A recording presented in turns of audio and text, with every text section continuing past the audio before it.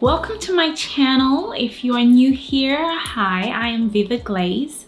Please consider subscribing and clicking on the notification bell so you know each time I put out a video. Today's video is going to be a little bit different. We're going to have a quick chat about what signature scents are exactly and why do we need to have signature scent? Is that a thing? I mean, is that necessary? This is just from the top of my head. Signature scent. I would say a signature scent is something, a scent specifically, that represents you. So represents your personality, represents your vibe, your likes, your dislikes. It needs to suit your aura, how you present yourself to the world, and so on. So a signature scent, I think, takes time to select. I don't think you should just walk in and select whatever perfume is on the counter, buy it, and call that your signature scent.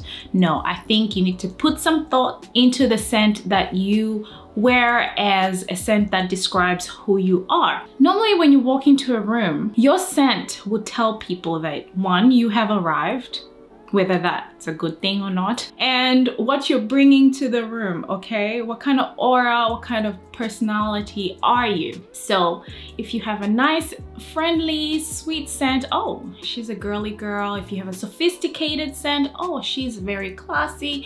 She takes her time. She likes to buy expensive things, you know, that type of thing.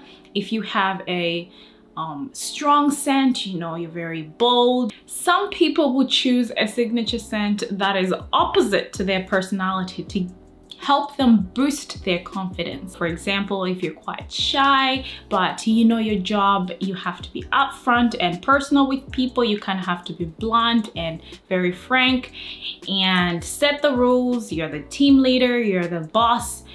You kind of wear perfume that demands presence in the room. You wear fragrance that gives you the confidence, because if you didn't know, perfume does that.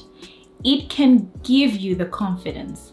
Or you're out on a date, or you're getting ready to go out on a date, and you just want to feel beautiful, you know, so that you can go out and be confident when you're meeting this guy or you're meeting this girl. You're gonna choose a fragrance that makes you feel that way, because fragrance does affect mood and atmosphere.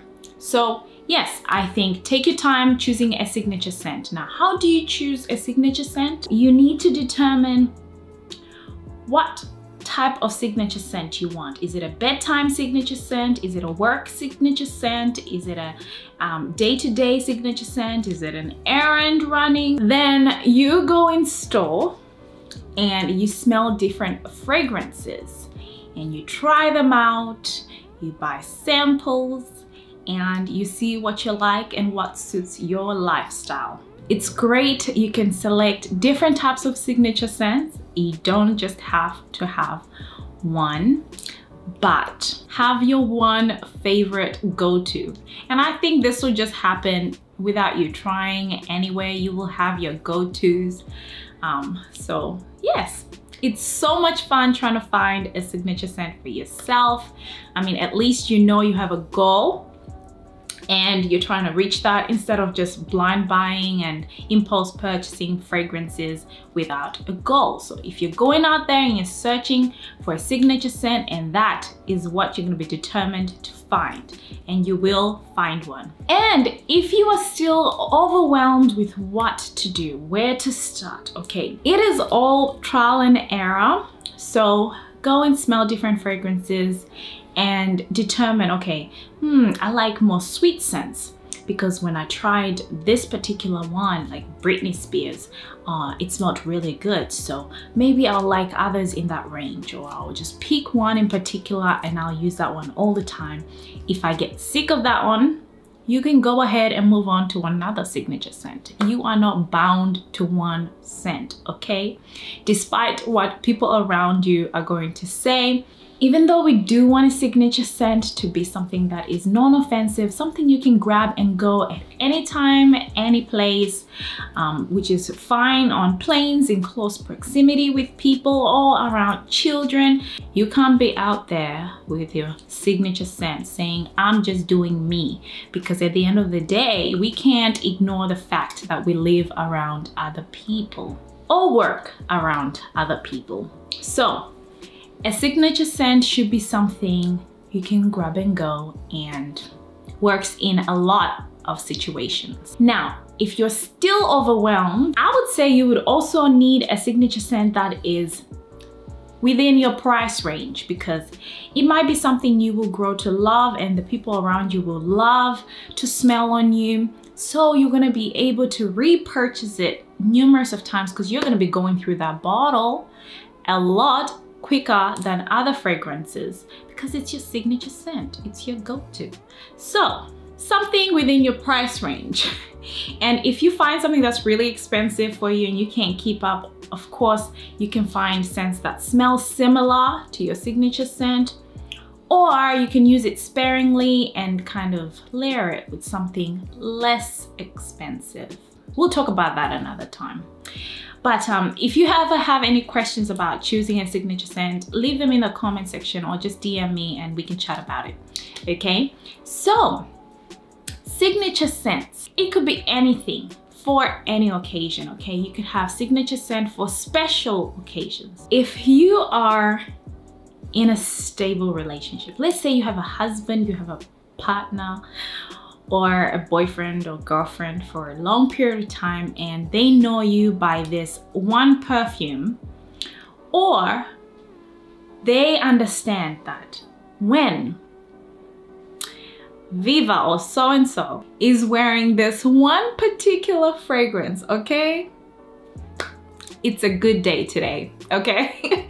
So yeah, you can use a signature scent or a perfume to communicate your feelings, your mood to other people around you. So yes, I have one particular fragrance that I would use when I'm not feeling very well, I'm not in my happiest mood, and I just need a bit of comforting. You know, there's some things that are happening in my life, and I just want to spray that to bed, so that when I'm all covered and warm and cozy, I can feel comforted and feel a lot better. It almost feels like a hug. So perfumes can do that for you. They actually need to be part of your day-to-day, and it will happen slowly, but it's a good order. Sometimes, being from certain countries, our foods are very spicy, and they have spices that linger in the air, like the smell of food. Could be your mom's favorite stew. It tastes really good, but it leaves the house smelling like In that case, we need to get rid of that odor, because it's already the next day and we might be getting visitors, and we don't need them to know what we had for dinner last night, okay? And you don't want those scents or that odor on your clothing as well if you're about to head out. So that's where perfume comes in handy. Please, please, I beg you, do not wear fragrance on top of dirty clothes, sweaty bodies, okay? Because people at the gym think that spraying on top of sweat helps. No, it doesn't. The smell of your sweat and the smell of fragrance or perfume are two different smells. I can differentiate between the two. So I will smell your body odor and then smell the perfume on top. In some cases, it actually makes you smell worse. Okay, so you're better off, if you really want to wear a perfume to the gym, go ahead and wear something fresh and clean, like Dolce & Gabbana light blue. Something like that would be non-offensive. But the other sprays that I see other people wearing, they don't mask the sweat. If you know you're gonna be in a closed environment around other people, like I mentioned, people have allergies. Don't be out there thinking you live in a bubble and you just spray like. So I find that sometimes people have been used to wearing cheaper fragrances, you know, that the smell only lasts like 10 minutes or half an hour. So they feel the need to overspray so that it lasts longer, okay? But then they buy something like Chanel No. 5. This is quality, this is potent. And they still go ahead and spray like there's no tomorrow, you know? I believe that there is an art to spraying perfume. Let's respect the fragrance, let's respect the people around us and spray appropriately. And if it is hot weather, we are not going to be wearing heavy oud bouquet on a bus. I once wore a beautiful dress. My hair was done very nicely. I just looked good, okay? I was wearing Louboutins, okay? And I forgot to wear a fragrance. I was in a rush, I forgot. And now I'm thinking my outfit was incomplete. It was incomplete. Can you imagine having meat with no salt like that? That's what it would be like if you're wearing a nice outfit with no fragrance. A bit tasteless, you know? So it's the perfect seasoning on your outfit. Yeah. On the topic of outfits, when you're getting dressed and you're spraying your fragrance, don't spray in your shoes or your socks, okay? That's nasty, especially if you know you get sweaty.